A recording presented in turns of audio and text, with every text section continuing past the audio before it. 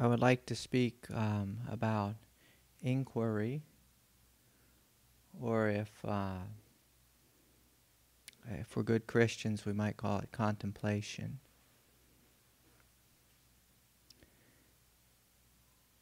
And so, in order to understand these things, this practice, I'm going to first invite you just to notice that there's something here that's innocent and awake, and it hears the sound of the breeze. So there's something here right now that's innocent and awake, that hears the sound of, a palm tree in the wind. And it takes no effort, like zero effort.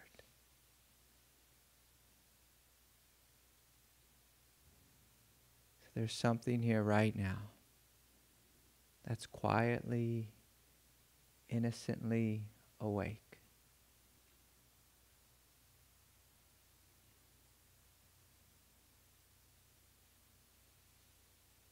And so this presence, this is what the Buddha called awareness, true nature.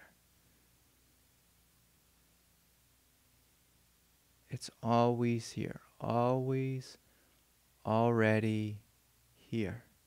So simple.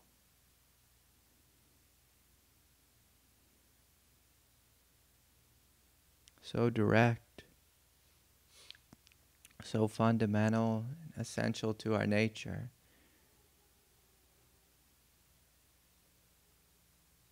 That we forget it's here.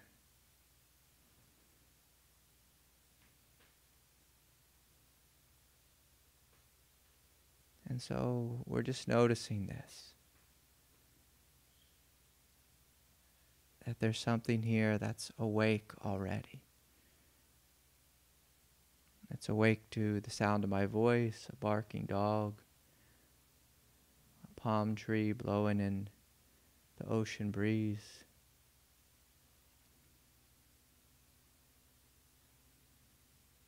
It's pure, non-judgmental, soft, allowing.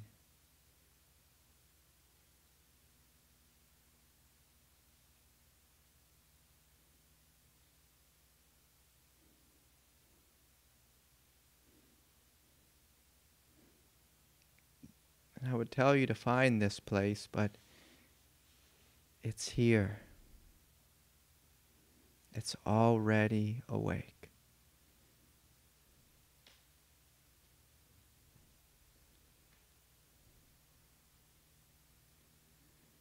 And so in regards to contemplation, inquiry, first we contact this space.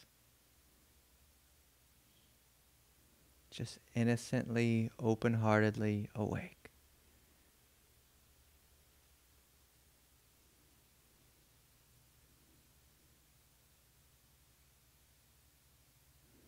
If you can just realize this, it's a big deal.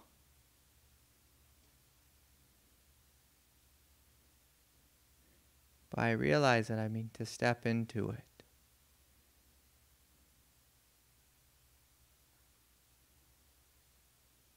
Not to imagine that the thinking mind is who you are, but rather to directly experience yourself as innocence. Innocent, awake awareness.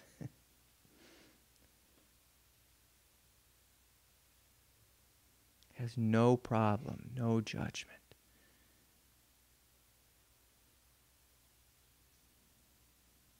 It's full, complete, in and of itself, in and of yourself.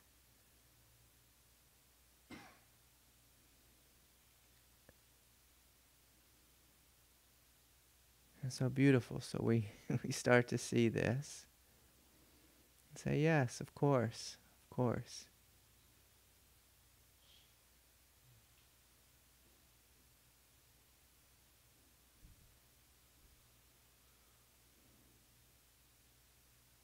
And then from this space of just gently listening, seeing, perceiving,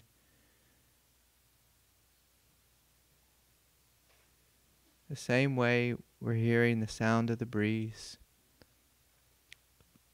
the palms blowing in the wind, I invite you to look at your human self, your human character, your heart especially.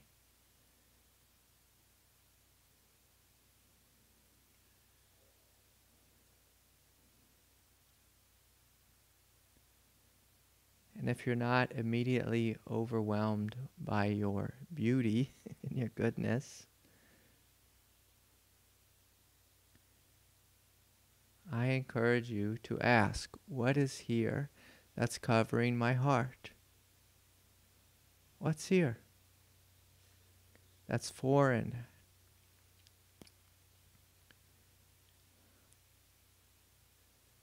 So this is the contemplation, this is the inquiry. If we do inquiry from mentality, then we're just thinking. We're not playing the thinking game.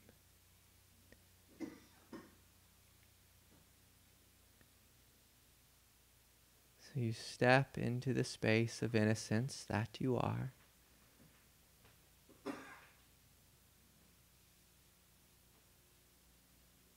The space that hears the sound of the breeze. And then if you look at this human heart of yours, and you don't see absolute beauty, radiance, Christ-like love, you just ask, well, what's here? Well, what's covering my heart?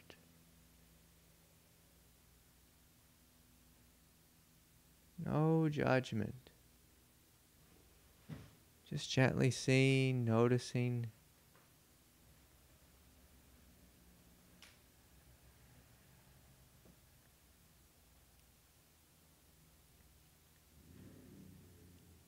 What's covering my heart?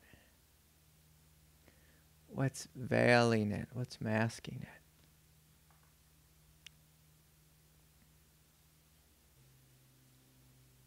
And if a judge or a critic enters the room,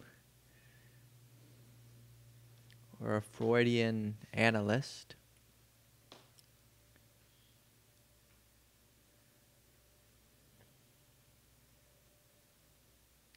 you just gently ask again from a place of innocence. What's veiling my heart?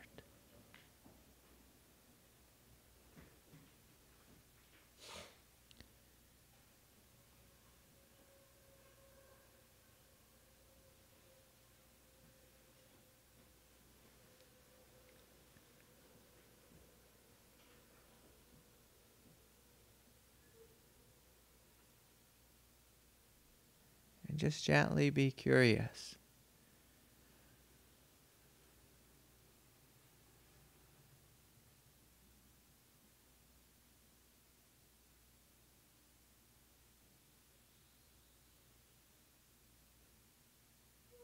And so we're curiously looking at the heart, embracing the heart.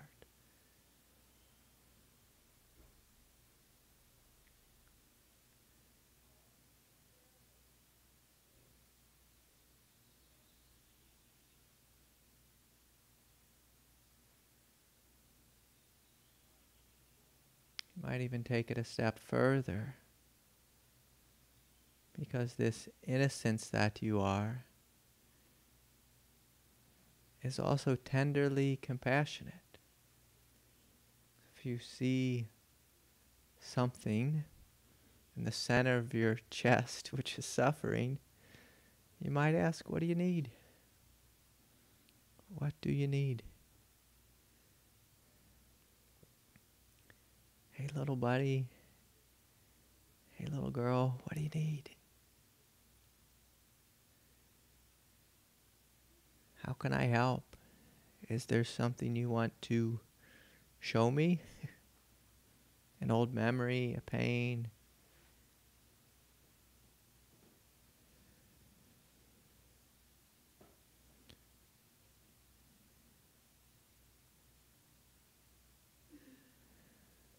Is there some tears or heartache?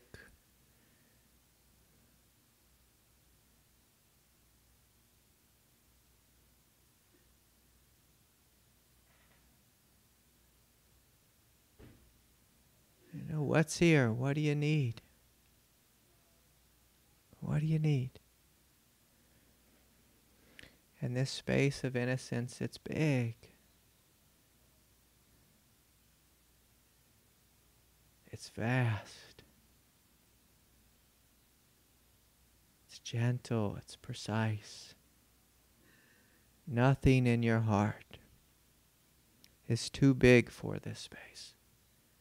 No wound or pain that you carry is too big.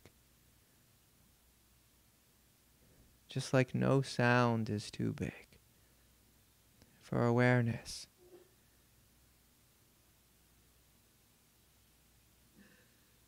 There's space. There's space. So you're just breathing, feeling, softening.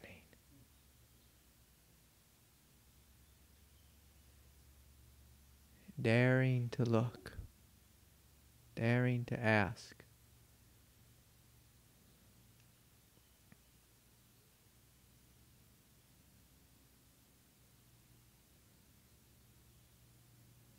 What do you need?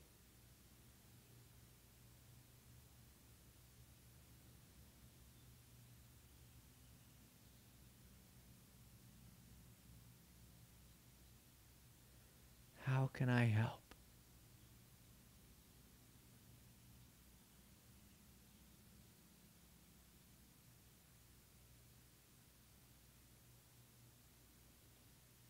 Giving yourself full permission to see, to feel, to experience. What's here?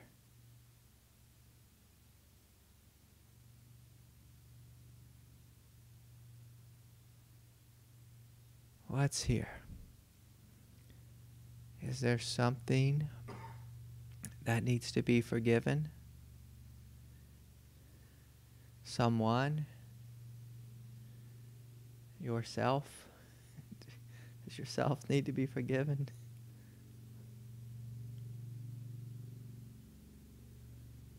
Well, I can tell you what Jesus told you. You are forgiven. You're a child of the Most High. You're the Buddha.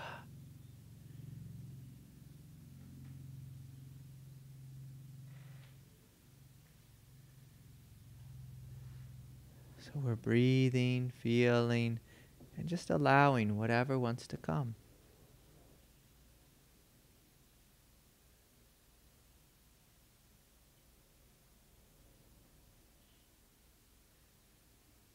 This space of innocence radically allows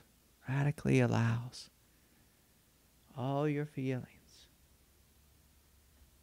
You don't have to contain them within you in a little ball.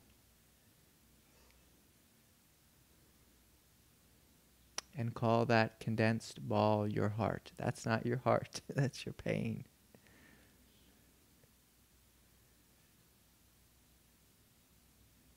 Can you breathe, feel, open?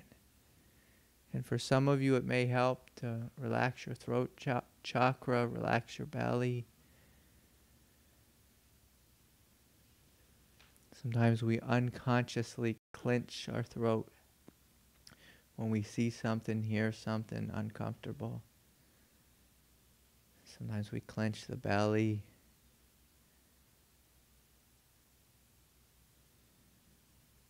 What's here that's begging to be loved, begging to be seen? What's here that we've carried for a couple decades?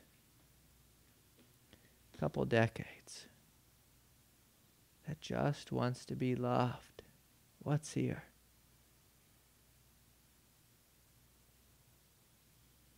What's here?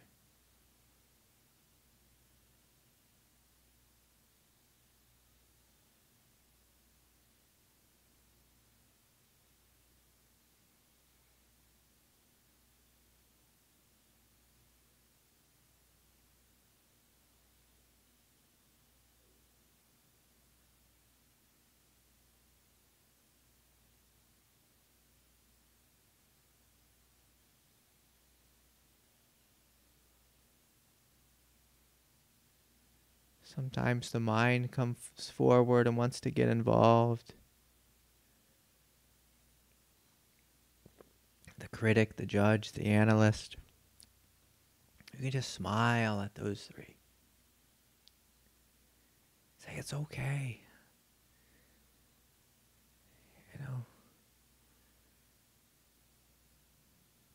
We don't need a judge today. You can relax. The judge can relax. The judge can relax. The critic can relax. So we're breathing, feeling, experiencing. Open-hearted. This space is big enough.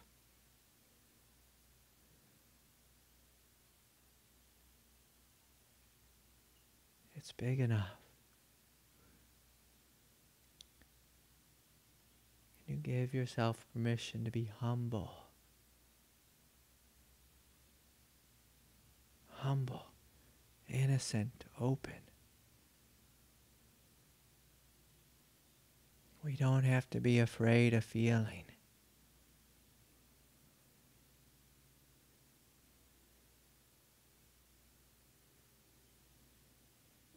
And so we're breathing, feeling, opening.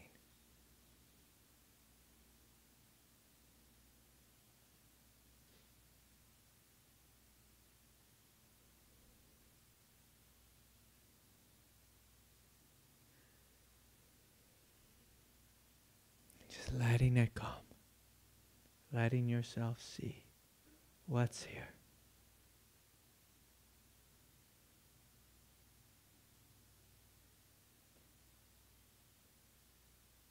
What's here?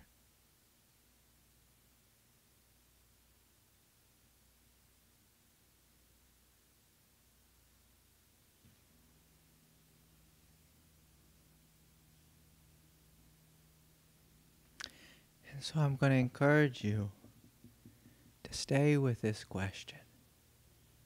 What's here in my heart?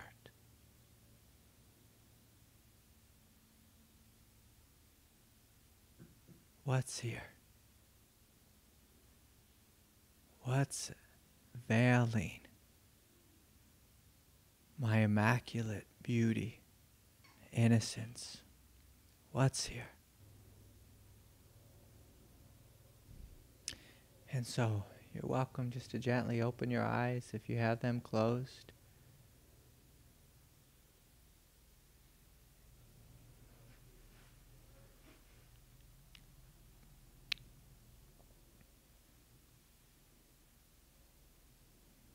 And so, sometimes when we come into this world, we have a tough run at it.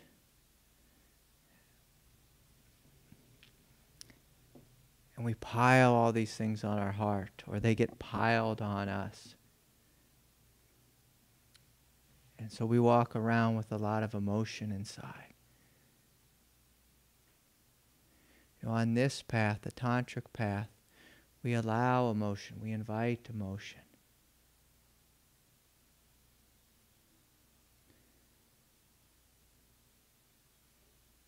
We let it come, we let it empty out of us. It's a good thing. as a human being, as a mammal, our bodies are wired to emote, to let go when there's pressure, to shake or tremble or emote. Like if we were a dog, if we had a lot of emotion in us, we might shake or we might bark. We might whine, we might whimper. So part of opening up to the hugeness of what we are is giving ourselves permission to shed some of those layers, to shed them.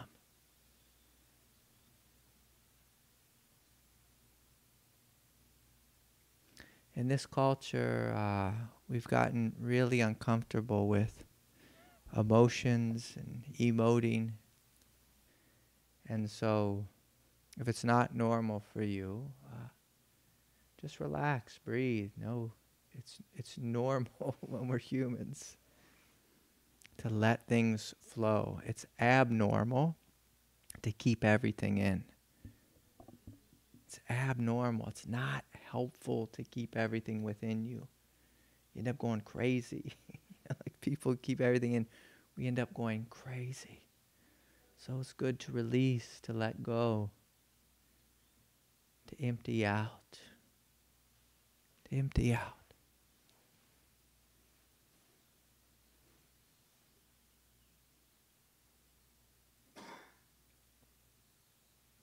So I encourage you all just to continue to sit with this question. What's covering my heart? What's there? What's covering the heart? What's veiling my consciousness? What's veiling? Does someone, something need to be forgiven? And so as we sit with this question, sometimes the release will come out in lots of emotions and tears. Sometimes you'll just be seated there and you'll just feel a heaviness empty out of you. You might find all of a sudden your mind is really crisp and alive and awake. Your heart is all of a sudden radiant. After you see an old painful memory float through your consciousness, it's met with love and forgiveness, and then all of a sudden the heart is full of love, full of love. And so we invite this. And it can be messy, Sometimes, we might bounce around a little bit. We might hack. We might have mucus pouring out of our nose. I've been a bubbling mess more times than I can count. But when you trust, when your heart is open and you trust that I'm just letting go of something I don't need, then it becomes no big deal. It's like, oh, it's good to let go. If any of you ever had a good cry afterwards, you feel lighter. But somehow we forgot that in our culture. We forgot it.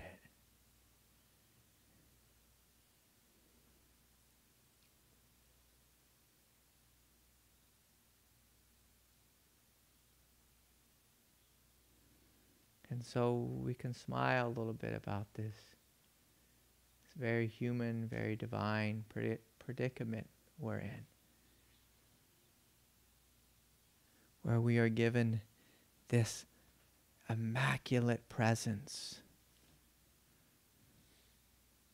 So pure, so good, so whole, so complete.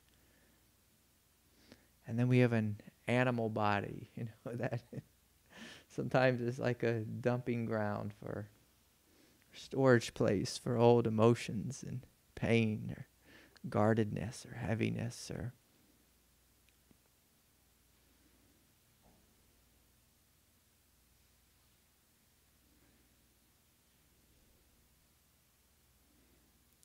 it's a funny setup. It's a silly setup.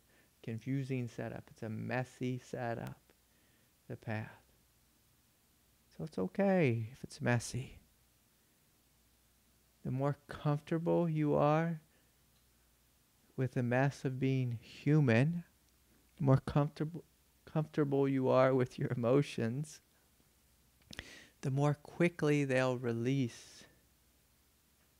The more quickly they release.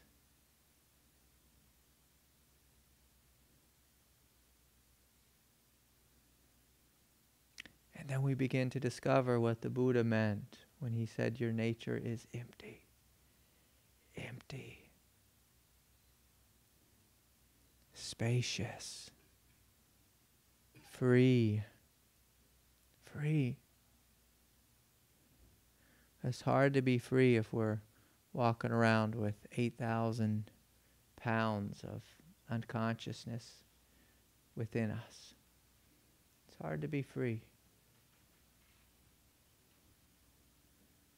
if we're full of the past. And so what's here? That hears the sound of the birdie. What's here?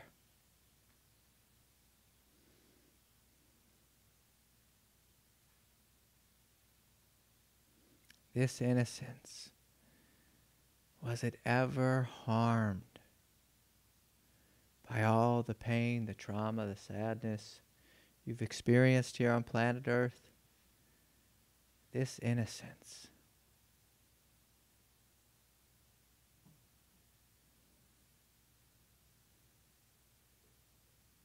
was it ever defiled by your busy work life?